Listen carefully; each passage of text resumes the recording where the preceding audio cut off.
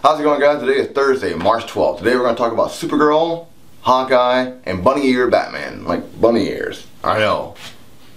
Just sit back. You'll see. Let's start it out with movie news. Movie news! Jeremy Renner has been confirmed in a Captain America movie. So we're going to have Hawkeye in Captain America Civil War.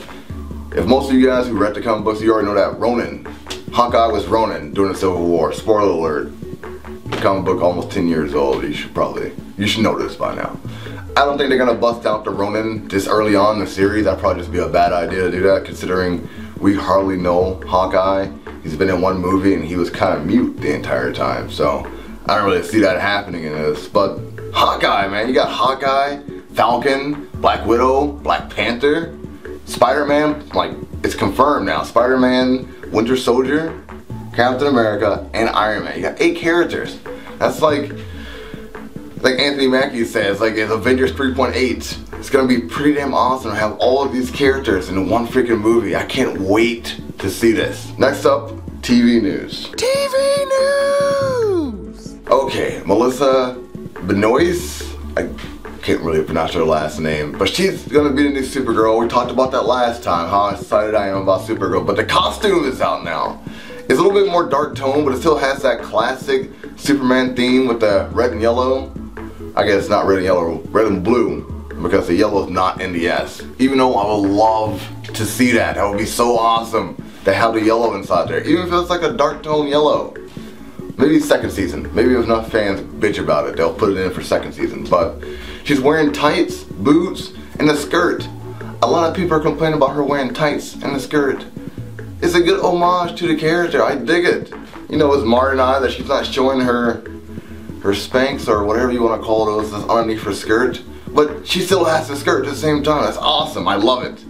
I absolutely love this costume, and my thinking is every season they should use a different version of the Supergirl costume.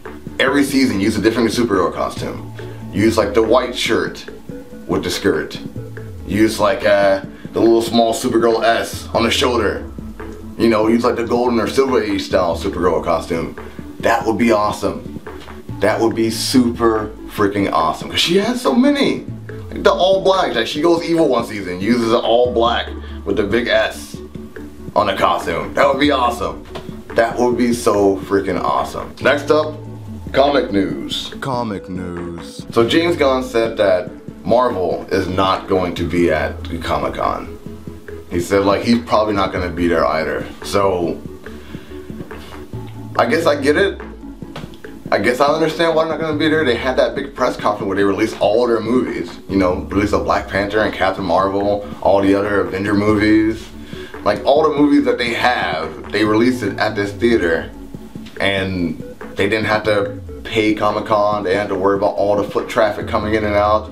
They didn't have like to compete with DC and Image and Dark Horse and all those other guys. They didn't have to do any of that.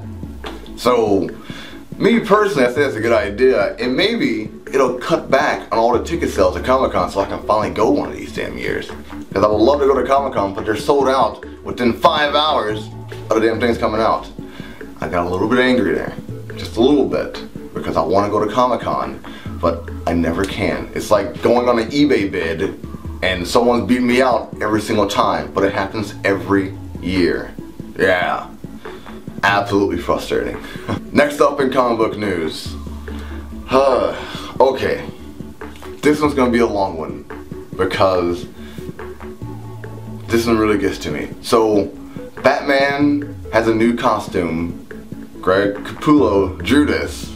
It's inspired by some Chuck Jones, Wile E. Coyote type of design.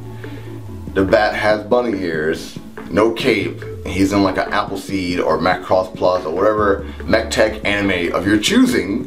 He's wearing a costume like that. So, yeah.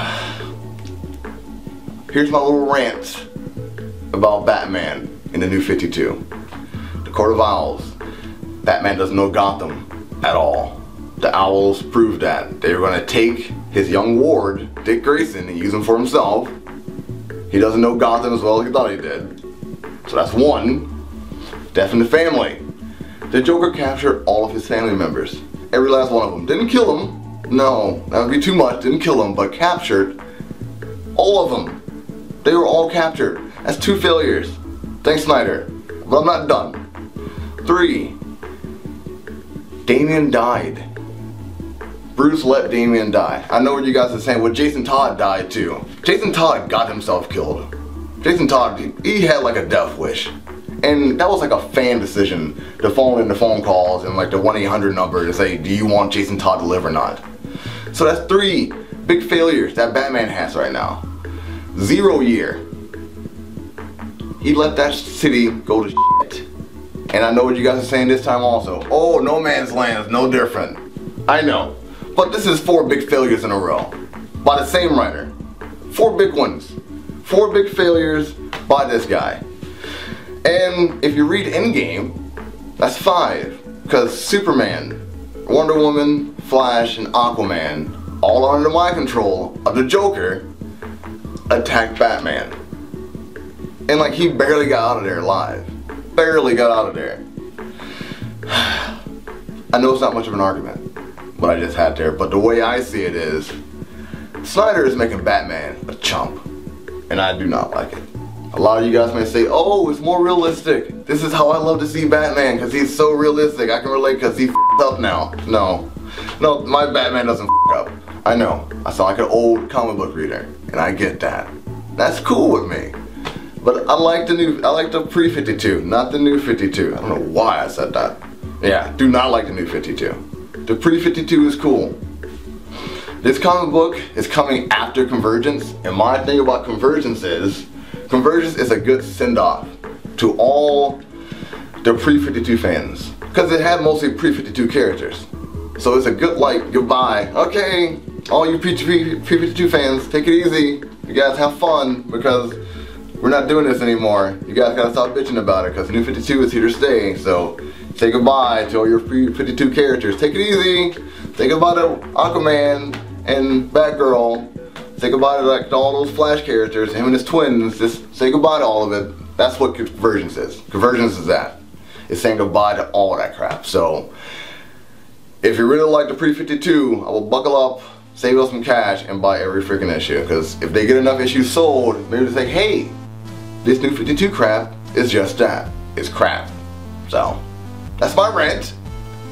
I'm gonna get so much crap for this. And everyone's favorite time of the day, artist of the day.